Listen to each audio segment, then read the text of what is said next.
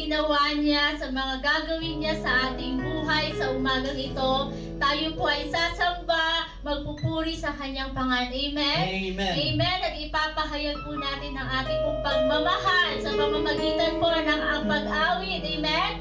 So, tayo po ay tumayo sa mga oras na to. Salubungin po natin ang araw na to ng may kagalakan sa pagpupuri sa Panginoon. Hallelujah! Tayo po ay umawit sa Panginoon. Mahal na mahal ka namin, O Diyos.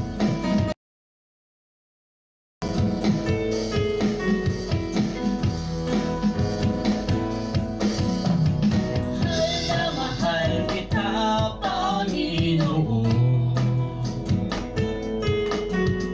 Mahal na mahal kita, Panginoon.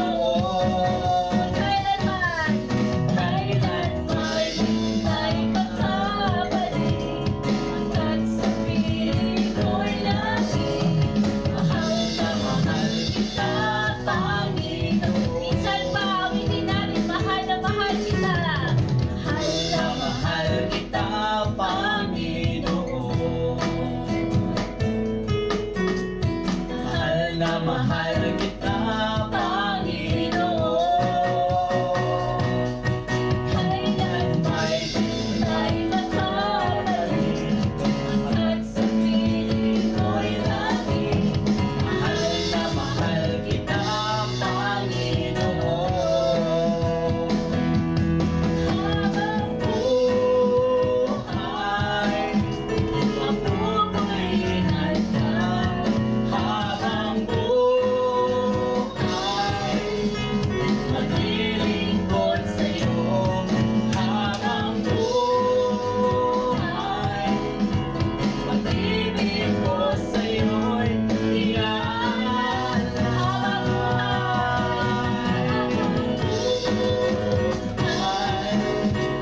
Mapupurihan ka. Habang buhay, maglilingkod sa'yo. Habang buhay, pag-ibig ko sa'yo'y iaalay.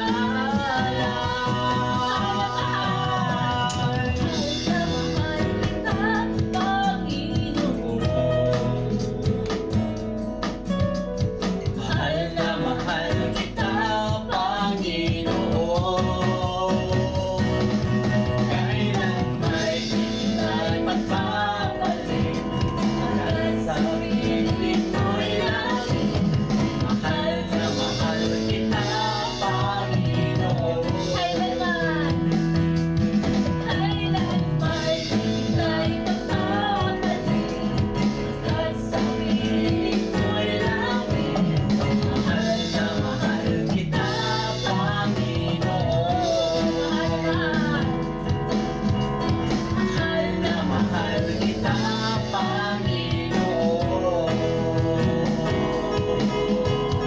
Mahal na mahal kita, Panginoon. Hallelujah. Lord God, inaalay po namin sa iyo minsan pa ang araw na to sa pangalan ni Jesus. Amen. Amen. Amen. I just want to say and I just want to ask about paano naging mabuti ang Panginoon sa ating mga buhay. In times na may mga problema man tayo, may mga trials na dumarating sa buhay natin na hindi pagkakaunawaan ng bawat isa. But, Lord, nandito po kami, mananatili para sa iyo, Father God. Kung ano mga mabigat na pinapasa namin, Father God, sa sanding ito, Father God, Lord, tanggalin niyo po, Father God. Because naniniwala po kami, Lord, na ikaw po ang nagpapatawad sa bawat isa, Father God. You are the God of everything, Father God. Lord, I offer my heart to you, Father God, to say sorry to you, Father God. Dahil ang puso ko, Father God, ang puso namin, Father God, gusto namin, Father God, manatili, Father, sa iyo, Father God. Lord, gusto namin, Father God, sa end ng aming buhay, Father God, we know, Father God, na ang aming buhay ay nasa iyo, Father God. Mga kapatid, awitin po natin ang mananatili. Dahil hindi nagkulang ang Panginoon sa ating buhay. Nandyan siya para isolve ang ating mga problema. Mga kabigatan sa ating buhay. Let us sing, Lilim.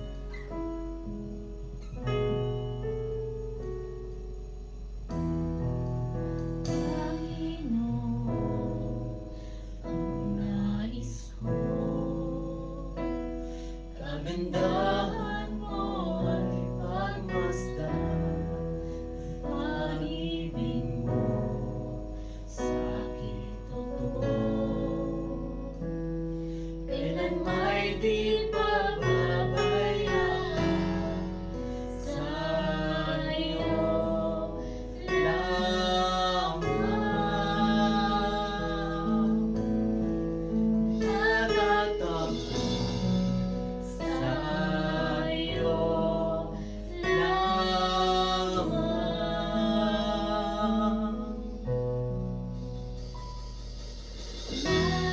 nananatili sa'yo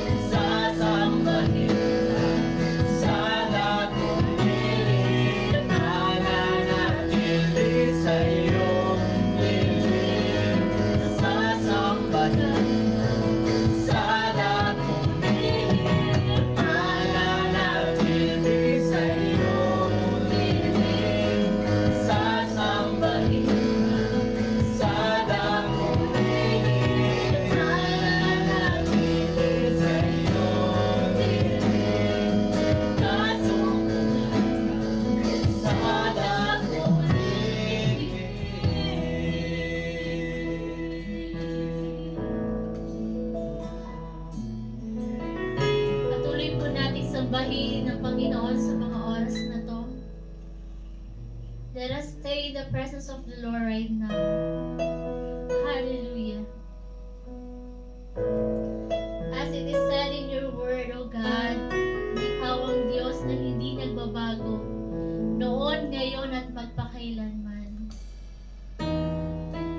At sa buong yugto ng aming buhay, O Diyos, we will declare that you are our God. Hallelujah. Thank you, Jesus. O Diyos, ikaw ang tunay na dakila sa mundo. ikaw ang haring nagmahal ng tulad mo. Ginawa mo lahat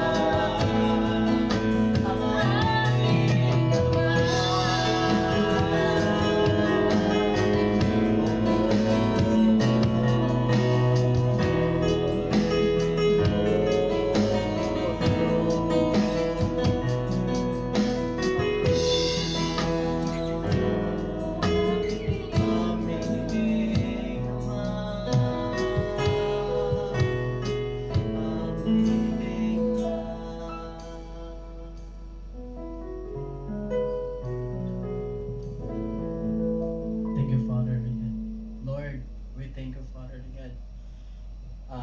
Lord, we feel your presence, Father. We feel, Father God, that, and we believe, Father God, na nandito ka, Father God. Salamat, Father God, sa kaunting oras, Father God, sa kaunting embrace mo, Father God, na pinakita nga, Father God. Lord, we love you. We worship the truth, Father God. Thank you for everything, Jesus. Lord, binabalik namin, Father God, ang dungog ni Maya sa iyong bugtong na anak na si Jesus. Amen. Unmute po ko. Kamusta po ang bawat isa? So I was so encouraged, no, sa ating praise and worship. You know, it gives me back this reason why are we worshiping the Lord? Simply because mahal natin siya. Dahil siya yung una nagmahal sa atin. And then ginagawa natin to kasi sino pa bang ibang kanlungan natin kundi ang ating Panginoon, ang Diyos sa atin lahat. So magandang umaga po muli. Ako nga po pala si Brother Jeth, and I think, you know, most of you na nandito naka-join sa Zoom, so welcome po sa ating gawain ng Panginoon. It's been a privilege and an honor once again to be sharing the Word of God para sa atin pong lahat. And I hope and pray na lahat po tayo ay meron pong makapture. Okay?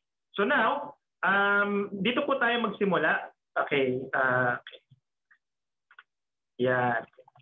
So, gawin po natin itong medyo interactive, no? Dahil lang po Yan, okay. So, as we prepare to listen to the Word of God, so gawin po natin siyang interactive. When I say interactive, yan po yun. Number one, may I encourage you, brethren, na paki-prepare po ang ating mga Bible. So, encourage po natin na hard copy para lahat po tayo ay nakapokus, no? Kasi alam naman natin pag digital, medyo pag may nag-text ganyan or nag-notification, tayo po ay nawawala. So, I look forward na ibigay po muna natin itong time na to sa Panginoon. Pangalawa, para po sa inyong kaalaman, meron po diyang reactions button, no? Ito yan, yung nakikita niyan. Pwede niyo pong i-click yan, okay? Nawawala po yan pagka meron po kayong na-feel nyo na nag-touch sa heart nyo and everything, pwede po kayong mag-react. Meron po dyan yung reactions button, okay? And then the third one, is I encourage you kung pwede nyo pong buksan yung cam so that the brethren will be able to see you. And syempre, kung kaya nyo pong makapag-interact sa chat box, yun po ay strongly encouraged. Okay po, so let us prepare. And ang pag-uusapan po natin today is about running the race. Okay, sabihin nyo nga sa mga katabi nyo dyan or kasama sa bahay, run the race. Okay, kaya nga tanong ko nga sa inyo kailan ba kayo huling nag-jogging? Kailan kayo huling nagpapawis? Or stuck na lang, no? So ito pong picture na nakikita nyo yan ay isa pong capture malapit po dun sa lugar, no, namin. And ito po yung mga times na umuulan, no? People are not stopping. Even if it's dim or gloomy, they just really want to run the race. Okay po? So without further ado, may I request everyone to please open our Bibles to Hebrews chapter 12, verse 1 to 3. Okay? Running the race.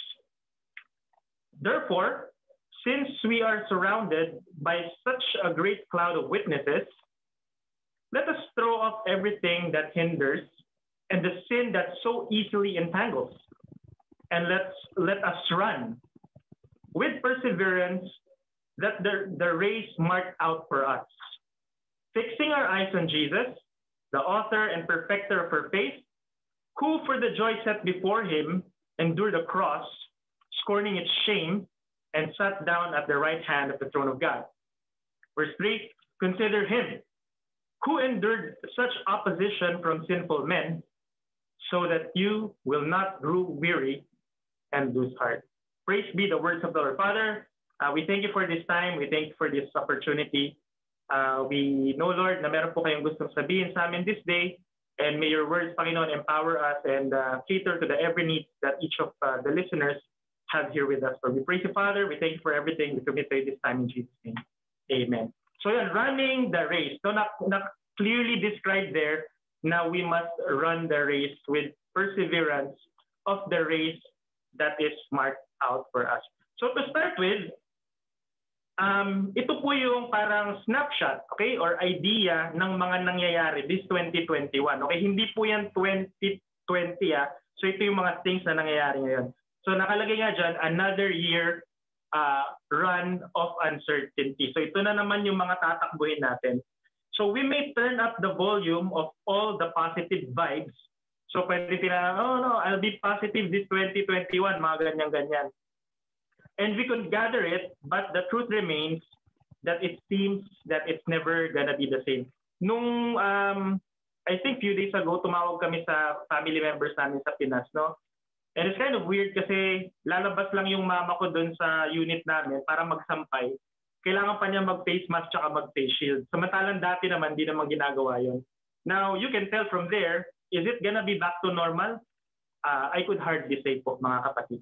So ito po yung mga nangyayari ngayon, no? So makikita nyo dyan, merong mga uncertainty ng vaccine, meron daw namatay na tinurukan, and then dito sa ating Brew Health, if chinek nyo po dyan, meron silang survey. Gusto mo bang magpa-vaccine o hindi? In fact, sumagot na po ako doon. And yung sagot ko po ay pinag-iisipan ko pa. Hindi, joke lang. Okay, number 2, ito yung Malaysian PM. Like weeks ago, merong parang news officially from MOH na yung lockdown ng Malaysia or yung pinagkukuhanan maybe ng Brunei ng mga goods and stuff ay naka-lockdown until August. Imagine nyo January pa lang ngayon, 6 na buwan pa. Grabe. Paano na yung sustenance ng mga tao? Number 3, alam naman natin itong effect ng UK, yung new strain daw na sinasabi sa news, no? So all along I thought, because I have friends from UK, mga colleagues ko noon na nag-aaral pa ako, and they thought that, they can travel around. Tapos ganyan na naman yung status ng UK. Parang, ano ba yan? Akala ko pa naman, makakaikot na ako. And then the last thing is itong part na to. Hindi po yan sa EDSA. Yan po yung tinatawag na Box City sa San Francisco, California. So, a certain percentage of those people living in there, kasi nga maraming na-layoff at nawalan trabaho, dyan sila nakatira sa ilalim ng tulay. Could you imagine? US territory, pero ganun yung sitwasyon. So, can we say that this is certain? I don't think so po, mga kapatid. So this is another year run of uncertainties para sa atin. So with that said, circumstances seem to put everything on a stop. So parang, tumigil na. So anong gagawin natin? Diba? Parang the situation seems to aggravate and tempt us for a typical person just to go with the flow. So ito po yung typical person flow, no? Parang sasabihin niya sa'yo, okay, since ganito yung sitwasyon, so ganito na lang gawin mo. Kumain ka, manood ka, or mag-browse ka, matulog ka, magtrabaho. So gano'n na lang. Okay? And sa atin po, mga mananampalataya, pwede tayong mahuli sa ganyang sistema. Now, I encourage you, brothers and sisters in Christ, kung nasa ganyan po tayong cycle, we have to break that habit po kasi hindi po yan healthy. So dapat, as a believer, ganito yung mindset natin. Okay? The mindset of believers like us should be that of the Hebrew Christians. Yung binasa po nating Hebrews 1-3, no? Na hindi po tayo dapat tumigil lang para mag-survive. We hang on the thread na, oh Lord, hintayin ka na lang namin dumating. Hindi po dapat gano'n, no? But we must, sabi dun kanina sa verse 1, 12:1, we must run the race the Lord has marked for us. Sabi mo nga sa katabi mo, tapikin mo yung sarili mo, tatakbo ka ba? Yan, okay. So yan po yun. Title natin today is Running the Race. So okay bro, dami mo na sinabi, mga introduction. Okay, paano ba ako magkakaroon ng proper mindset that I may run the race? Okay, yun yung tanong natin. And we thank God because dun sa 3 verses na yun, binigyan niya tayo ng 3 mindsets on running the race. Number 1 is there must be a witness, or there are witnesses that someone is a witness to us. Okay? So, verse 1a says, therefore, since we are surrounded by what? Such a great cloud of witnesses. Okay? So, witnesses. Okay, parang okay, tatakbo ako. Anong silbi ng mga witness or yung mga saksi sa akin? Okay. I was reminded, kasi few weeks ago yata yun, this January lang din, may ni-refer sa aming movie, no? And ito po yung title nun, Just Mercy. Okay? And I thought parang walang kwenta tong movie na to, and it's based actually on the true event. So I encourage you mga kapatid, kung may time po kayo, panoorin niyo yan. Okay? So this story is actually talking about how justice was discriminating in the earlier years, and white men or yung mga Amerikanong puti are favored than blacks. But when a black lawyer, yan po yon, si Michael B. Jordan, okay, hindi pa yun si Michael Jordan, ang basketball player, siya po yung main protagonist, stood up for the truth and gave actual witnesses. He ran the case and pursued it, and with firm and stable witnesses, they eventually won the case. Okay? So yan po yung story niya, no? Pag pinanood nyo, spoiler alert, mga kapatid. So with the help of witnesses, willing and truthful, pinursu niya yon at siya po'y nanalo. Okay? So with that said, sino ba yung mga witnesses natin? Bakit kailangan tayong ma-encourage tumakbo? So ito po yon. When someone have witnesses, it's a sure victory. Sure win, ika nga. Okay po? So nung time na yon, kaya sila nanalo, hindi dahil Harvard graduate siya or whatever equipping that he has, nanalo sila kasi merong witnesses. Okay po? May mga saksi na nagpatotoo para sa kanila. And we can apply that to our spiritual life na hindi po tayo nag-iisa mga kapatid. Kaya po nga, in-encourage tayo, we will run the race. So sino po ba yung mga witnesses ng ating race? So number one, hindi ko na po papalayuin. One chapter prior, sa Hebrews 11 from 4 to 33, binanggit po dyan yung mga patriarchs. I encourage you, brethren, sa assignment nyo po yan, basahin nyo, simula from Abraham, from Enoch, and the rest, until the prophets, Abel and Samuel, lahat po yan, witness. And then, why we need to run the race? Because there are witnesses? Because Jesus himself is our witness. So na-imagine yun, from heaven above, ang Panginoon nakatingin sa atin ngayon na instead of doing our laundry, doing everything else, ginawa nating sambahin, pumunta sa kanyang paanan at siya'y papurihan. Ang Panginoon po ay nakikita po yan, mga kapatid. And then, yung Matthew 17, and actually, even Jesus, when he was pursuing his life here to the cross, yan po yung transfiguration. Meron pong dalawang witness na bumaba, yun po ay si Elijah at si Moses. Basahin nyo na lang po yan. And then, why we need to run the race? Ito, very encouraging po sa akin to, no? Kasi yung mga parents natin, nanonood sa atin, mga kapatid. Tayo po bang mga anak na may mga magulang pa, hindi ba kayo na-encourage yun na, yung anak ko nagpatuloy sa Panginoon and he's a different person now from where he or she was before. Hindi po ba nakakatuwa yun? You know, I was talking to my mom like a month ago and kasi meron din kaming worship service sa Pilipinas and parang nagagamit din kami dong magkakapatid. And she was so encouraged kasi from the makukulit na mga puro lalaki kami, ngayon ay sa biyaya ng Panginoon, kami po ay nagagamit na. So we run the race because we have parents who witness our progress in faith. Amen po ba? Okay. And then number 4 is we run the race kasi meron tayong mga witnesses which or who are mentors of our faith. So naniniwala po ako dito na dito po sa DDU Brunei, ang ating pong butihing pastor, Coach Ray, ay naging mentor natin sa pananampalataya. So are you not being like encouraged to run this journey of faith na ang ating butihing pastor ay sumasaksi sa atin? Yun po ay nakaka-encourage, mga kapatid. And I know that most of you, meron kayong mga mentors of faith, maybe from the Philippines or from wherever they are, na tumulong sa inyong makakilala sa Panginoon. They are witnessing our progress po, mga kapatid. And then the last one is the others who have been part of our spiritual journey. Mga kapatid, this moment, lockdown, internet is everywhere, marami pong nakatingin sa atin. So we'd rather run the race than to stop and, you know, just let go of what task has been marked for us. Okay po? So yun po yung witnesses. Now, since we have witnesses, a lot of people, kagaya nga na sinabi ko, are looking up to us. So gusto kong bumalik dun sa sa Just Mercy. Yan, spoiler alert. So yan po yung isang scene dun, no? Yan po yung mga saksi nila. Kita niyo, ang dami, oh. So yan, oh, puro black Americans yan. Walang puti dyan. Okay? So there was a scene that the family of the protagonist relied heavily on this lawyer, okay, the black lawyer, to resolve the case. And with that, he must be at his best. He cannot afford to lose. Okay? So since merong witnesses, at maraming nakatingin sa atin, itong si Michael B. Jordan, ito, yung bida, kailangan niyang maging at his best. Hindi siya pwedeng ma-defocus. And meron pang isang part doon, sabi niya gano'n, huwag kayong mag-alala kasi yung company namin yung magsusponsor ng bayad. Okay?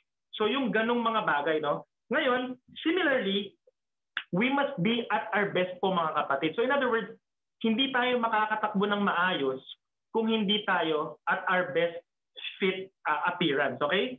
And the Bible tells us that how can we be of best fit since there are witnesses? So ito po yon. 2 things to be at our best for our witnesses. Ang Panginoon ay nakikita tayo, ang mga kamag-anak natin, magulang at mga kapatiran at ang mundo, we have to be our best. And sabi dyan, 2 things. Number 1 is we have to throw off everything that hinders us and the sin. So, and then the other one is run with perseverance. So throw off everything. Bago po tayo mag-go dyan sa next slide, na-try nyo na po bang tumakbo na meron kayong dalang isang galong tubig? Di ba po ang hirap nun? Kasi nga meron kayong bagahe. So hindi kayo makatakbo ng maayos. There's no one else to blame kundi kayo rin po. So ganun siya, no? And here on the next slide, sabi dyan, why people get frustrated and stop running the race? Because we have a wrong mindset about sin. Okay? So number 1, what is the typical mindset na nagpapabagal po sa atin na parang ang bigat-bigat naman ng mundo. Hindi ako makasabay. Iwan ko na lang pagiging Kristiyano ko. Hindi po ganun mga kapatid. Siguro po meron tayong wrong mindset ng kasalanan. Okay?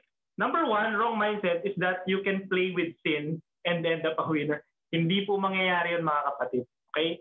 Kailangan pong alisin natin yung cloud of deception sa ating mata na pwede nating paglaruan ng kasalanan kasi hindi po.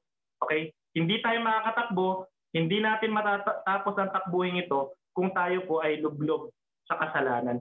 Romans 6:23, di ba sabi doon, for the wages of sin is death. Na-imagine niyo po ba yun? Hindi kasi natin ine-elaborate. Every time na gumagawa ka ng kasalanan, pinapatay mo sarili mo. Wag mo nang lokohin ang Panginoon. Galatians chapter 6 verse 7 says, God cannot be mocked. A man reaps what he sows. So, kung tingin mo, makakatakbo ka sa takbuhin na to, 2021, 2022, hanggang sa bumalik ang Panginoon, hindi mo po magagawa yun. Not until you stop playing with sin and decided to let go of that baggage. Romans 6:23 very clearly says, if you commit sin every day, you are killing yourself, mga kapatid. Okay po ba? So, I know this is gonna be a little bit stiff, pero please bear with the word of God. Kailangan po natin to. Okay po? Pangalawa, that God doesn't know it. Oh, okay lang. Sa bahay lang naman ako. Lockdown naman eh. Matatakbo ko itong takbuhin na to. Hindi po mga kapatid, di ba? Ayan o. Throw off everything that hinders us and the sin. So that God doesn't know it. Hebrews 4:13, di ba? Di ba sabi na gano'n? For the word of God is living and active. Everything is uncovered and laid bare unto the eyes of Him to whom one day you and I will give an account. So nakikita po ng Panginoon ang kasalanan. So if we want to run with sin, we must be joking po mga kapatid. Okay po? Number 3, that you can hide it from others without slowing you down. Okay? Hindi po natin matatago yung kasalanan nang hindi tayo bumabagal. Kaya siguro mapapansin nyo sa mga typical na mga mananampalataya na lumalakad, bakit bumabagal? Hindi na po yung palaisipan. Joshua 7:1-5, di ba? Yung buhay ni Achan. Iko-conquer na nila dapat yung next na district, next na area. Eh anong ginawa? Yun. Diba yung mga committed sa Panginoon, kinuha niya. Naglag tuloy sila. Ngayon, bakit ka naglalag, kapatid? Huwag mo expect na matatago mo yun na hindi ka babagal. Number 4, that you can defeat sin without suffering. 1 Peter chapter 4 verse 1. Saan nga po natin yun? 1 Peter chapter 4 verse 1. Okay, ano pong sabi doon? Therefore, since Christ suffered in His body, arm yourselves with the same attitude, because He who has suffered in His body is done with sin. Nakita niyo po yan? Ang way, one of the ways na makonquer po natin yung sin is, kailangan po tayong mag-suffer. Ano yan? Iniisip mong ma-defeat mo yung sin nang di ka nagsasuffer? Yun nga lang, tanggihan mo yung pag-inom, suffering na yun eh. Yung tanggihan mo yung pag-yoyosi, suffering na yun eh. yung i-off mo yung internet mo, itapon mo yung telepono para hindi ka makapanood ng kung anong mga X-rated, suffering na yun eh. No, you expect to defeat sin without suffering? Mahirap po siya mga kapatid. Baka nakikipaglokohan po tayo sa Panginoon. Kaya siguro, yung mundo, ang bagal. We felt like, we have all these technologies and things like that. No. The standards of the world are entirely different from the ones that we have in heaven above, di ba? Isaiah 55:8 and 9, the Lord's thoughts, iba yan. Hindi mo yan kayang tarusin ng utak mo. Limited to eh. Si Einstein, hindi matarok utak ng Lord eh. Tapos ikaw, pinipilit mo na, ito po ang kalakaran ng Panginoon. Sin will slow you down. So, I encourage you mga kapatid, kung parang feeling natin bumabagal tayo spiritually, maybe we need to review this first part. That we must throw off everything that hinders us and the sin so we can run properly. So, with this said, we might be asking, why can't I throw off, brother? Ba't hindi ko maalis tong kasalanan ko? So, because you chose to sin. Ayan nga, sa next slide says, because we chose to sin. Tandaan po natin mga kapatid, we were born in sin from the time na nagkasala po si Adam. But it's your choice to stay in sin. Diba? Ayan, alinaw-linaw dyan, no? Diba? 2 Peter chapter 2. Okay? Bago natin basahin yan, when Jesus Christ came, we were given access to get out of sin. Parang alam mo yun, wala bang binigay ang Lord na, hindi bro, hindi mo naintindihan eh. Kasi, mahal ko na tong kasalanan ko na to eh. Para namang hindi ka binigyan ng Lord ng choice. Nung dumating po si Jesus Christ, the veil was torn. Lahat po tayo, merong grace, a portion grace, para makawala po tayo sa kasalanan. Huwag mong sisihin ng Diyos. Huwag mong sisihin yung, kasi na-influensya. No? It's your choice. You chose to sin. So 2 Peter 2:22, di ba sabi dyan, they prove the truth of this proverb, that a dog returns to his vomit, and another says, a washed pig returns to the mud. So, iyan yung mga minsan gusto natin eh. Harap kasi nung mga sumusuko eh. Baga ng ganun. So, you chose to be a dog. Di ba? And another says, a washed pig returns to the mud. So, hinugasan ka ng Panginoon. Hindi, sarap magbabad sa dumi. And then, anong pangontra natin para makawala tayo sa kasalanan? How can we get rid of that identity and we throw it off? 2 Corinthians 5:17. Favorite po natin yan. Sabi dyan, di ba? Therefore, if. Okay? If. Alam niyo yung word na if? Conditional clause po yan. You choose to be with Christ and you choose not to be with Christ. So if any man be in Christ, he is a new creature. Hindi ka na aso. Hindi ka na pig. Na pabalik-balik. Ikaw lang yung gustong ganun. Old things have passed away and behold, all things become new. Linaw po niya, di ba? We keep on saying, 2 Corinthians 5, kung pig ka, paano ka tatakbo? Hindi po kaya mga kapatid. So, I encourage you, kung ano man po yung daladalahin natin, may this word of the Lord teach us paano po tayo makakaalis sa sitwasyon na yun. So, mga kapatid, we are not a pig, we are not a dog. The devil tells you that na, balik ka na lang sa dati mong kasalanan. It's not like we don't have a choice. Andiyan si Jesus Christ. Kailangan natin siyang piliin mga kapatid. So we are a child of God, a runner of faith. And until we accept Jesus with all of our heart and throw off those sins, you are never gonna change po. Okay? You are never gonna change. You can lie to me, you can lie to everyone around you, but you can never lie to God. You can never mock Him because He is your Creator. So this tells me po, mga kapatid, itong part na to have a witnesses and to throw off everything para po hindi tayo bumagal, this tells me and all of us that we will eventually slow down and give up in life if we choose not to throw off those sins. So yung mga pangyayari po sa paligid, mag-watch po tayo, di ba? Like a watchman of the Lord. Kapag hindi po natin tinapon yan, babagal po tayo ng babagal hanggang sa eventually yung prophecy ng Lord na because of the increase of wickedness, the love of most will grow cold. So mga kapatid, I encourage you to throw off those things or sins that God tells you to remove. Otherwise, we will not be able to run the race the Lord has marked for us. Okay? Okay po ba? Amen? Next, Run with perseverance. Since there are witnesses, kailangan may tumakbo tayo ng may pagtsatsaga. Okay? Yan nga yung perseverance eh. So, bago po yan, okay, run with perseverance, I just like to say that no one runs without sweating. Tama po ba yun? Pwede ka bang tumakbo na ganun lang, di ba? Parang, hindi ako pagpapawisan. Anong gagawin mo? Di magsi-selfie ka. Puporma ka pang panjaging, tapos selfie, add story, ganun. Pag tumatakbo po mga kapatid, dapat yung goal natin pagpawisan. Amen po ba? Okay? So, with no one runs without pain. Siyempre, sasakit yung katawan mo dyan. Mapapagod ka, you'll experience asphyxiation. All runners have a piece of that po. Okay? So, lahat tayo bilang mananakbo ng Panginoon, makakaranas tayo yan. So, why we need to persevere? Okay? So, we need to persevere because the witnesses persevered too. So, basahin nga po natin yung Hebrews 11:36-40. Okay, this is actually 4 verses bago po nung Hebrews 12. Okay? Hebrews 11:36-40 po. Sabi doon, some faced jeers and flogging, and even chains and imprisonment. They were put to death by stoning. They were sawed in two. They were killed by the sword. They went about in sheepskins and goatskins, destitute, persecuted, and mistreated.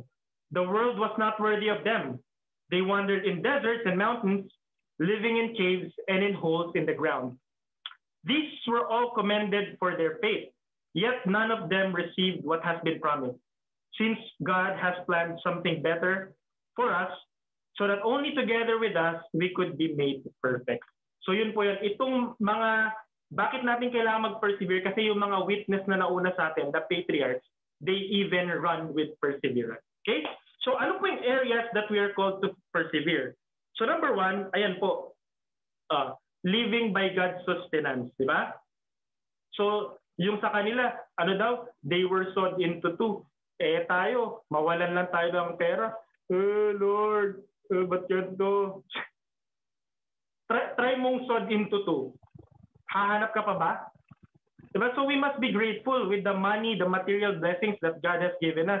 You know, I was reminded from last week, each of us has a different apportioned blessing from the Lord because He gives it uniquely to us. So wag kang maghanap nung, alam mo yon, that would lead you to the worldly matters.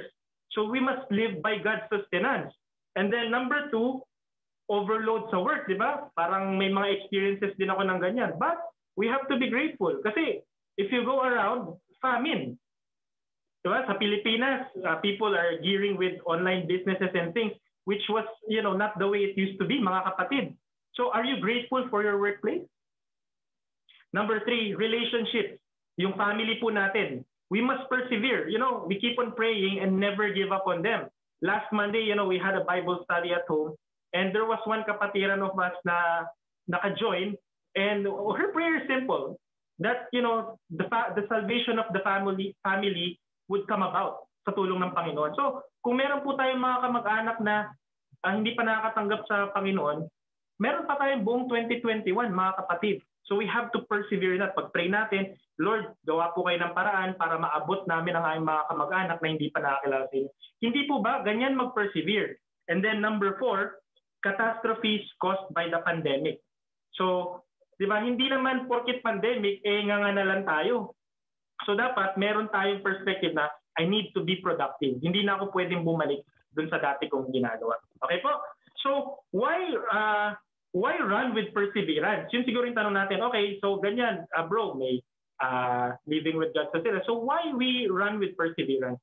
Ang linaw po mga kapatid, James 1:2-4, a runner's mindset. Sabi doon, consider it pure joy, my brothers and sisters, whenever you face trials of many kinds, because you know that the testing of your faith produces perseverance, and let perseverance finish its work on you, so that you may be mature and complete, not lacking anything. Yan po yung silbi ng perseverance.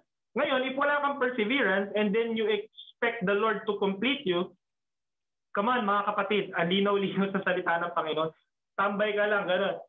Okay, browse, yan. Wala. Hindi pwede ka bang tumakbo nang hindi ka babangon tapos pupunta ka sa running area? So kailangan mo pong gumising mga kapatid, mag-gear up, at makitakbo dun sa mga tumatakbo nasa picture kanina. Okay po? So yun po ang runner's mindset.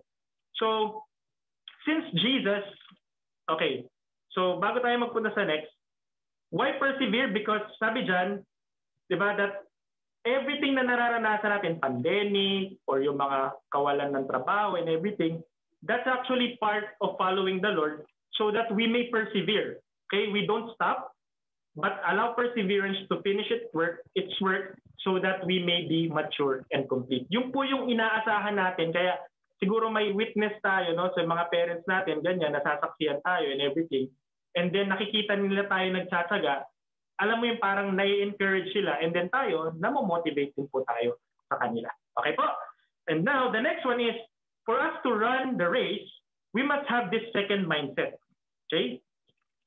The second mindset is in love with Jesus. Yan. Okay. So, kunin ko po yung verse 2 in an amplified manner.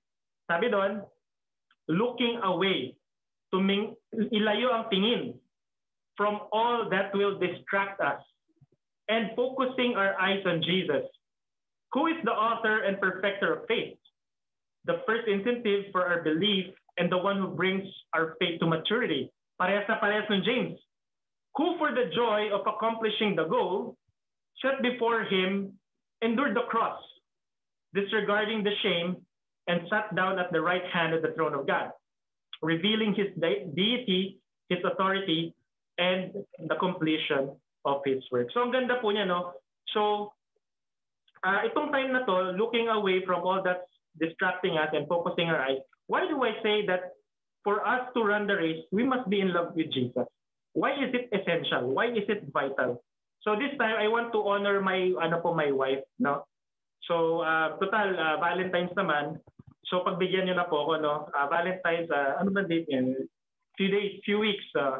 So ito po yung in love, yung part na parang illustration ko. So ito po yung, teka, lasa na ba yung mouse ko? Ito po si Hannah, yan, siya yan. Tapos ito ako. Tapos ito po yung dalawa kong kuya, si John, si Jeremy, tapos ito po yung bunso namin. This was taken, I think, around 4 to 6 years old yata kami nun eh. Hindi ko, parang ganong ano. So naalala ko yun, nangunguha pa kami ng mga makopa kasi wala namang online ng time eh. And now ito po kami, no? So, ganyan. So we were joking around one time, nung una kaming nagkita ulit after 20 years sa isang camp, no, na in-initiate ng mga ABCOP pastors. And nung, kasi parang 4 or 5 days yata yun, nag-detach kami after. And then binibiro niya ako, sabi niya, ang lagkit daw ng tingin ko sa kanya. Sabi ko gano'n, totoo naman yan. Ay, libre mo ko mamaya. So gano'n, no, alam mo yung parang yung tingin, di ba? Bakit ka nakatingin, di ba? Bakit ka nakatingin? Yun yung magandang tanong. So, kasi mahal mo. Di ba? So, nakatingin ka kasi mahal mo. Okay? So, kaya nga ini-encourage ko eh. May mga partners dyan eh, nakasama, tsaka may mga asawa. Tingnan mo nga yung asawa mo. Mata sa mata. Yeah. Sige, mamaya na kayo mag-ano ha. So, bakit ka nakatingin? Kasi mahal mo. Okay? Ngayon, why people, with this illustration given, why people can focus or fix their eyes on Jesus and look away from all the distractions? Kasi ito yun, di ba? Kasi hindi mo siya mahal. Okay? Ganun lang po yun mga kapatid. Bakit hindi tayo makatingin sa Lord? Kasi hindi mo siya mahal. Bakit hindi ka makatingin dito sa salita ng Panginoon? Kasi hindi mo siya mahal. Di ba? Huwag na nating paikot-ikutin ng Panginoon. Kaya ka hindi makatingin sa Lord kasi hindi mo siya mahal. Tama nga eh. Tama talaga yung sinabi ng Revelations eh. Ito mga last part, Revelations 2:4. Tinagalog ko na lang. Ngunit, ito yung nasa Tagalog Bible. Ngunit ito ang pinagdaramdam ko sa inyo. Nanlalamig ka na sa akin. Hindi mo na ako mahal tulad ng dati. Yun yung problema mga kapatid. I want to be in love with Jesus. Yakan. Di nga. Diba? Hindi mo na ako mahal tulad ng dati. Ganyan yung nangyayari ngayon mga kapatid, whether we admit it or not. And what people love today, di ba? Ayun yan yung mga mahal natin today. Facebook, di ba? Hindi naman ako pa, 4 na oras ka ng gano'n ng gano'n eh. Di ba? YouTube, 10 hours, gano'n. I love Jesus. I want to run the race. I want to keep in love with Him. 10 hours. So yan yung mahal ng tao ngayon. I mean, even I'm guilty of this po mga kapatid. You dare say you love Jesus? Di rin. Games, pagkain, di ba? Deuteronomy 8:12 to 14. When you eat and are satisfied, and you build fine houses and settle down, and everything you have is multiplied. Anong papasok? Then your hearts become proud. Then you forget the Lord your God.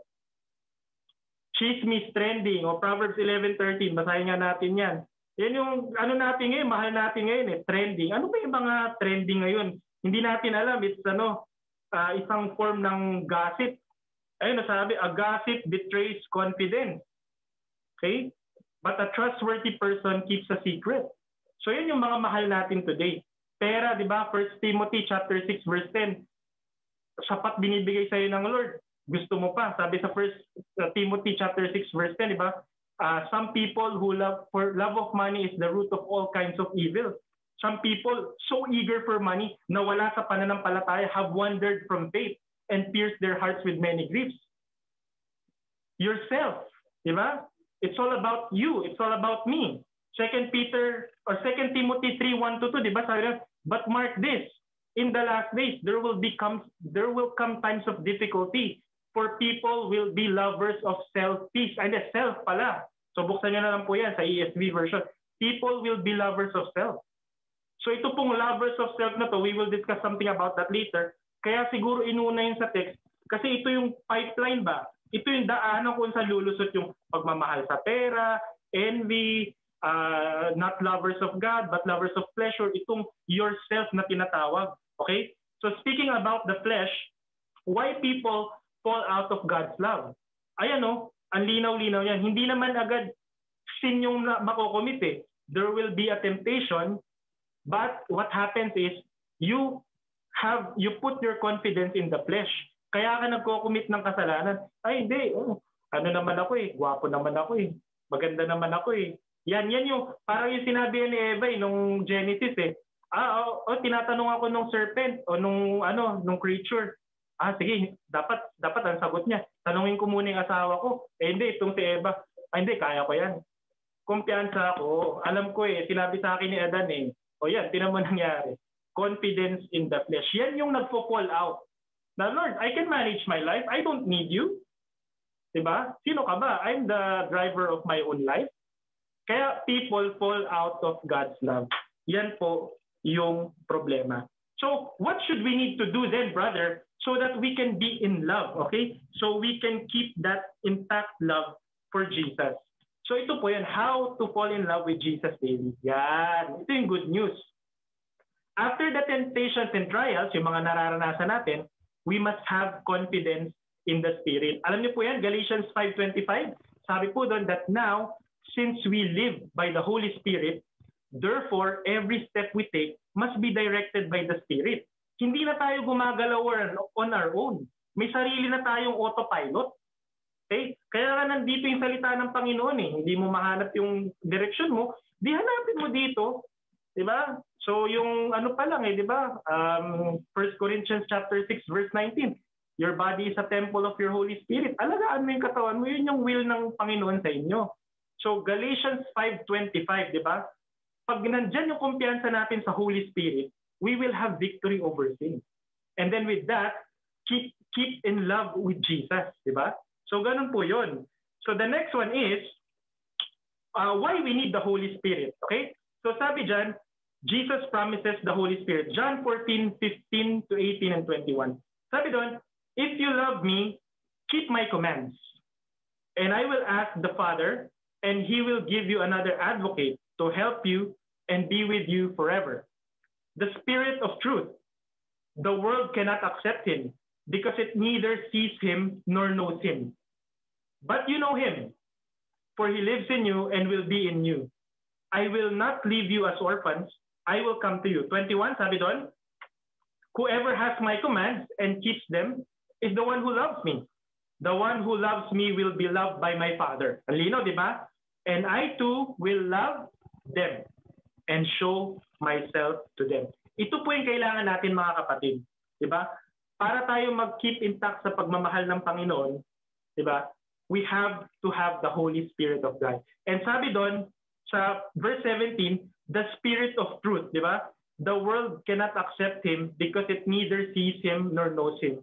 So you want to detach yourself from the power of the Spirit? Be with the world. Ganun lang kasimple. Ayun, no? The world cannot accept Him. Because if you are in the world, you cannot see Him nor know Him. Yan po yung sinasabi. Kaya we need the Holy Spirit to be constantly in love with Jesus. Okay? So the next part po is, okay, 3 things of being in love with Jesus. Yan, maganda yan. Okay? 3 things of being in love with Jesus. What does the Spirit of Jesus do as we keep loving Him while running the race? Yun ang maganda. So number 1, sa verse 2b, sabi doon, will perfect our faith. Okay? Sabi doon, will perfect our faith, ha?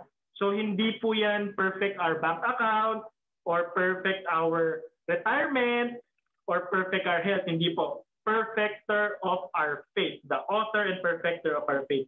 So, naalala ko po noon, nung single pa po ako, so may mga faculties po akong hindi na-activate, no?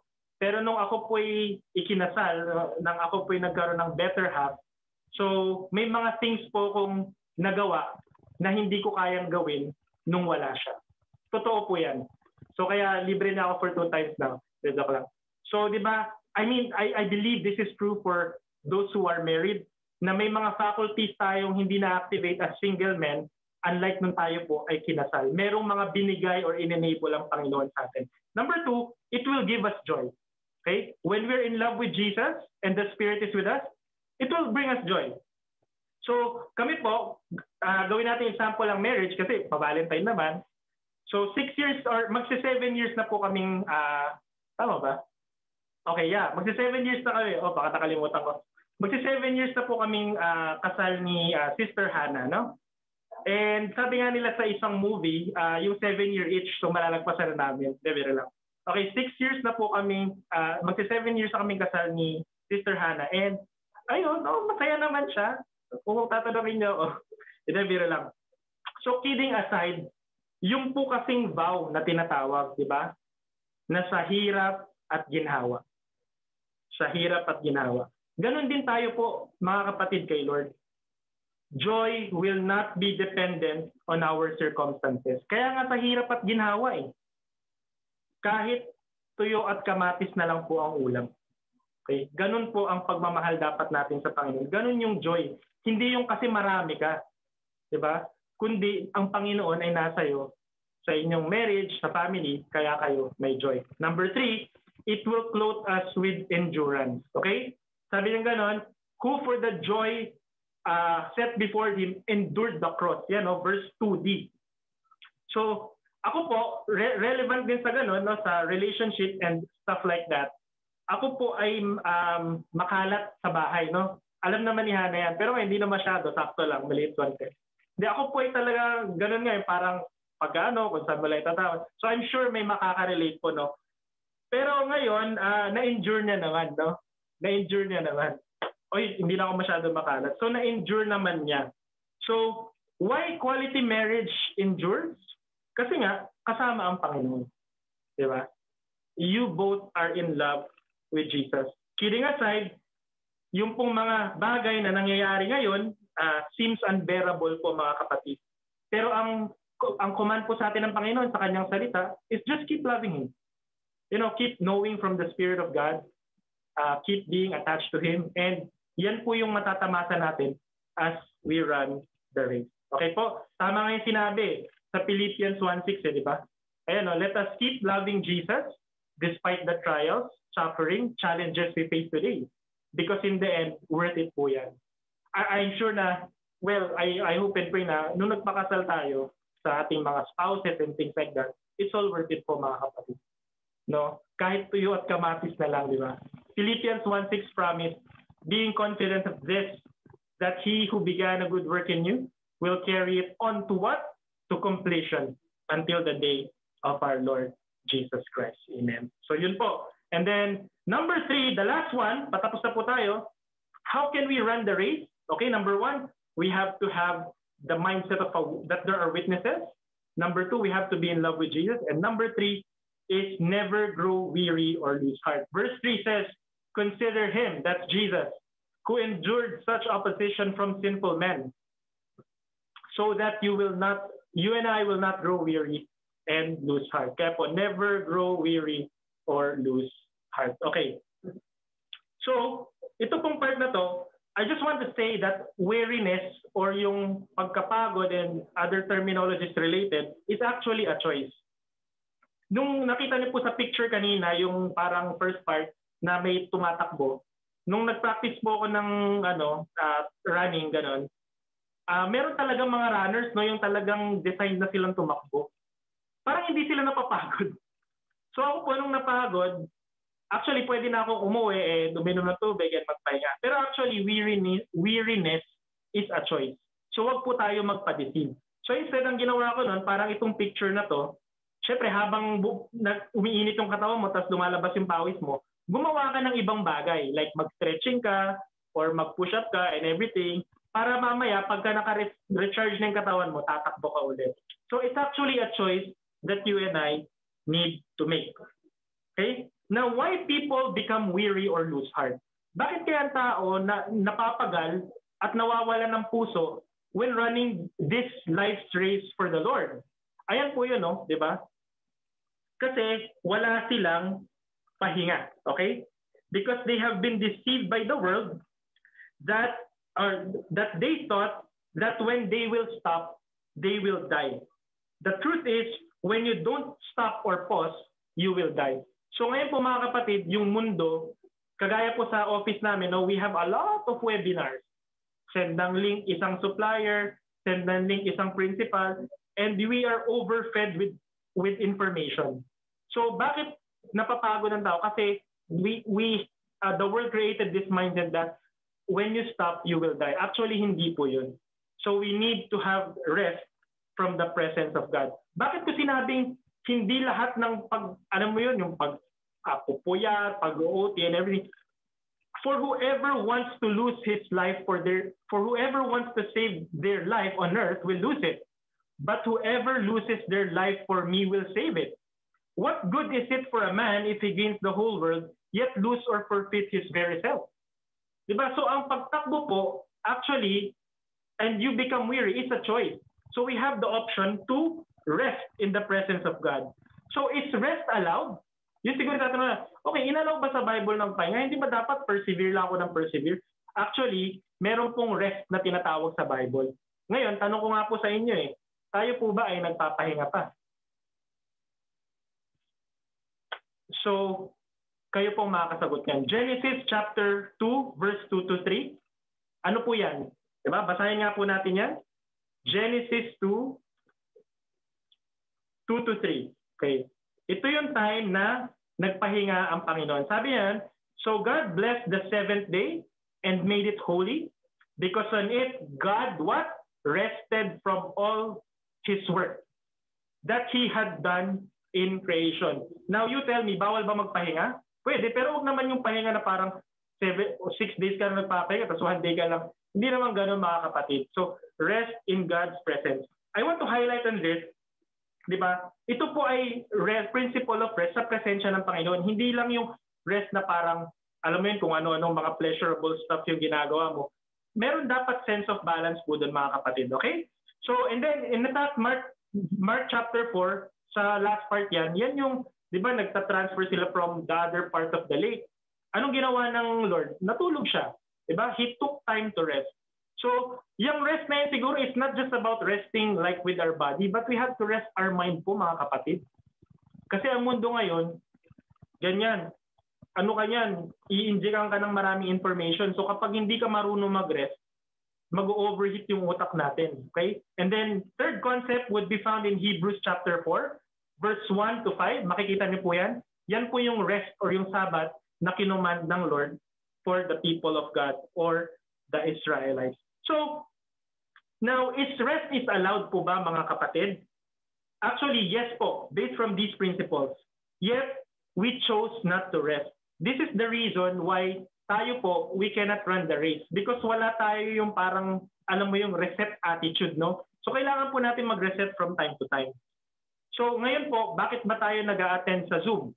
Bakit pinili nating ilang bang participants ngayon, 30 plus? Kasi we chose to rest in the presence of God and His Word. So, I was reminded of Isaiah 40 verse 31. Sabi doon, di ba? How can we recharge? Sabi nga, but those who hope in the Lord shall renew their strength. They will soar on wings like the eagles. They will run and not grow weary, and they'll walk but never faint. Nakita niyo po yun? Those who what? Who hope in the Lord. So this tells me that this rest being described in the Bible cannot be found in the world po, mga kapatid. Ito po yung makikita lang sa presensya ng ating Panginoon. So now, I just want to give an example. Si Belle po kasi nung before siya mag-schooling, ano po yan ayaw matulog ng maaga. So pagising niya the next day parang umiiyak, ganyan, bugno-bugnutin. So pagod. Kasi nga, hindi ka nagpahinga. So tayong mga parents, we must set an example po, di ba? Na para sila ay kargado or ready to run the next day, sabayan po natin sila magpahinga, di ba? Hanggat maaari. So, gusto lang namin ipakita rin sa anak namin na hindi po kami workhorse, no? Hindi kami kayod kabayo. Kami ay umaasa lang sa grasya ng Panginoon at definitely hindi po kami robot. Kasi po baka paglaki niya, magkaroon siya ng mindset na, kailangan ko maging kayod kabayo. Ayaw po naming matutunan ngayon based from the principles of rest through the Word of God. Alright? So moving on, why Jesus set the example, no? For us not to grow weary and said that we must not grow weary or lose heart. Kasi meron po diyang warning sa verse 3a, okay? Hindi po yung 36, 3a. The opposition of sinful men, okay? So gusto ko po ipakita bakit hindi tayo pwedeng mapagod, okay? At kailangan natin ng rest sa Panginoon. Ito po yan. Verse 3a. Consider him who endured such opposition from sinful men. Okay? So yan po yun. So these days, the world will try to dictate or oppose you, your principles, your stand as a man, as a child of God, who you should be, and what's your identity. Ganyan po yung nangyayari ngayon sa paligid. So, i-dictate ka na, ito lang yung tamang gender. Ito lang. Coronavirus, ABCD mamaya, Z-strain coronavirus. We can never tell. Diba? Consider him who endure. Kaya ka nga hindi pwedeng mag-grow weary kasi dadami pa yan. Ito, ayan, mga trash information, fake news, kung ano-anong whatever. Ganyan yung nilalagay sa utak natin. Kino-condition na tayo. Ngayon, if you grew tired or weary, talo ka. Kaya nga, consider Jesus who endured such opposition. Itong mga sinful things na ini-inject sa atin, yan na yun. Mamaya yung coronavirus hanggang X to the power of 10. Di ko alam. Diba? So, like Sodom and Gomorrah, times have come po, mga kapatid, where they try to oppose, manipulate every godly principle that you have in life. And if we don't keep godly principles of rest, perseverance, endurance, fasting, and others, you will grow weary and literally lose your heart po. Okay, mga kapatid? So kaya ini-encourage tayo ng Lord to take the principles from His holy word of how to live life, especially the times have already come. So naalala ko lang, no, kapag ang isang hypertensive na tao, no, bakit siya hypertensive and nasustroke? Kasi overloaded na po yung laman ng puso niya. So sabi nga ng isang research scientist that sleep is the best hypertensive medicine. Ngayon, question ko is, natutulog pa po ba tayo sa gabi? So yun po, mga kapatid. With all this said, here's the summary. How to run the race that the Lord has marked for us? 3 concepts lang po from Hebrews 12:1-3. We must have the win attitude, okay? So sabihin mo nga sa katabi mo, are you ready to win? Yeah, okay. So we have to have the winner's mindset, the win attitude. Number 1, we have to have the witness. that someone is watching us from heaven and here on earth to throw off everything and to run with perseverance. Number two, we have to be in love with Jesus. Try mong tumakbo ng wala kang minamahal na tao. Mahirap. Nakakapagod. Kaya nga ako nag-jogging exercise kasi I need to take care of my health for my family. Diba? Because I love them. So being in love with Jesus perfects our faith, gives us joy, clothes us with endurance. And then the last is, and never grow weary or lose heart. We have to hope in the Lord and not grow weary. We have to embrace the principle of rest. And why we should not grow weary or lose heart? Because more oppositions await or will come after us. So mga kapatid, ito po ang salita ng Panginoon. And I want to close this part, okay, from sa isa pong story. Ayan. So ito po yan, no? Kami po I think some of you guys are familiar with this. So kami po ay few weeks ago, that December 27 or 28, kami po ay nag-join ng isang 10-kilometer obstacle race. Okay, kasama ko po dyan si Brother Carlo, makikita niyo po dyan. So by God's grace, kami po ay finisher ng 10-kilometer obstacle race. So yeah, with all this said and done and things like that, ano yung mga natutunan ko while running the race? Things I learned from the race. Number one, running with believers of the same goals is motivating. Okay po? So, tayo pong mga mananampalataya dito sa Brunei or kung nasan man tayo, maganda pong tumakbo ng may kasama. You know, I could imagine myself running alone. Ang boring siguro nun. And then there's no motivation. So we have to run, okay? By the way, with believers who have the same goal, hindi yung goal na kung saan sana pupunta. Number two, that there is a prize, okay? An achievement. Kasi nung time po na yan, meron pong binigay na parang medal or something like that, no? So ito po sa part na to. Now, speaking about prize, we have something that intangible that you and your inner witnesses will cherish. So nung time po na natapos yon, parang si Belle, tuwan-tuwa siya, oh, you finished, tatay, something like that. So meron pong prize na intangible na hindi mababayaran ng kung ano-anong binibigay lang na trophy. And then focus is important. Di ba? Being in love with Jesus. Why you need to focus? Because expect a lot of factors coming to take that focus out. So nung time po na yon, pagod, tapos yung maraming buhangin, kasi sa beach po ginanap yun, ang daming buhangin, maraming distractions na haharang. Pero you have to keep your focus that your goal is to be in love with Jesus while waiting for Him. And then you will sure not to pass out. And then the last one is, ang takbuhin po sa buhay mga kapatid, 2021, ilang years ago na, same pa rin yung pinipreach, hindi po yan titigil. Nung tumatakbo po kami, the race didn't stop nung napagod ako or yung mga kasama ko. It goes on. So, the key there is endurance. Endurance po mga kapatid, parang yung ginawa ni Jesus, is the game changer. And then I was led back sa, tama talaga yung sinabi ni Paul. Meron kasi si Apostle Paul na winner's mindset. Dito po ako magsasara. 1 Corinthians 9:23-27. Sabi niya ron, do you not know that in a race, all runners run, but only one gets the prize? Yung tinutukoy po ni Apostle Paul is yung prize ng pagnanalo ka sa race. Pero sabi niya, run in such a way as to get the prize. 25, everyone who competes in the games goes into strict training. They do it to get a crown that will not last. But we do it to get a crown that will last forever. Therefore, sabi ni Paul, I do not run like someone running aimlessly, na walang focus. I do not fight like a boxer beating the air. No. I strike a blow to my body and make it my slave, so that after I have preached to others, I myself will not be disqualified for the prize. So ito po mga kapatid yung gusto sa ating iwan ng Panginoon. Na you want to run the race, we have to have a winner's mindset. And with that, ito po ang conclusion ng ating mensahe. And kayo pong lahat tayo pong lahat ay napagpala. And God bless po sa bawat isa. Magandang umaga po.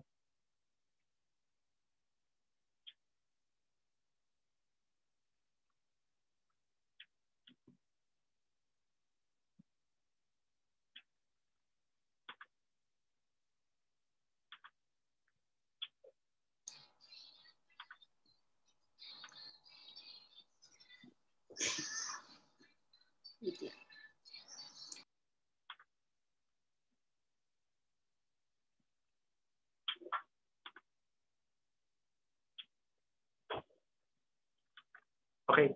So tayo pong, as we close this part, tayo pong lahat ay manalangin. Amang banal, magandang umaga po sa inyo.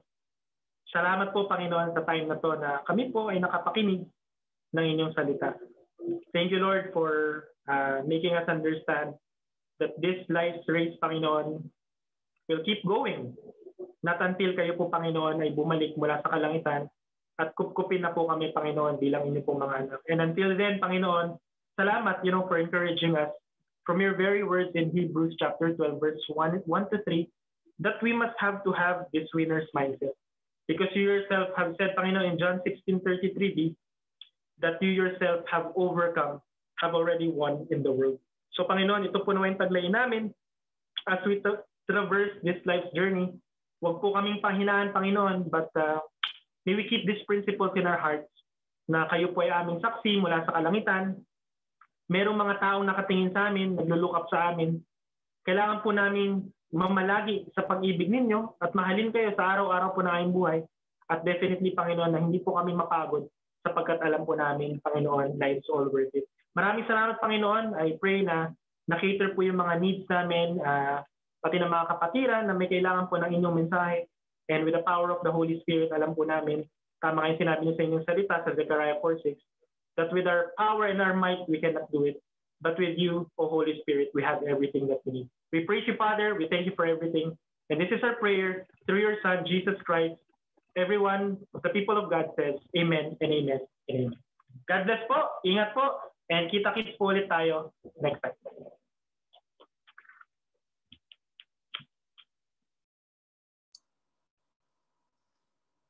Amen. Good morning po.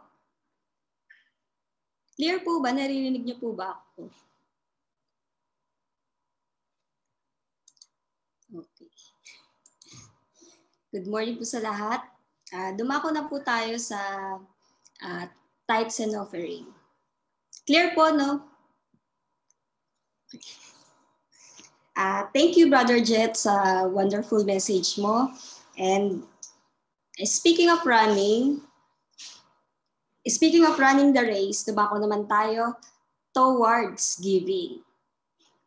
Then let me share to you some key points.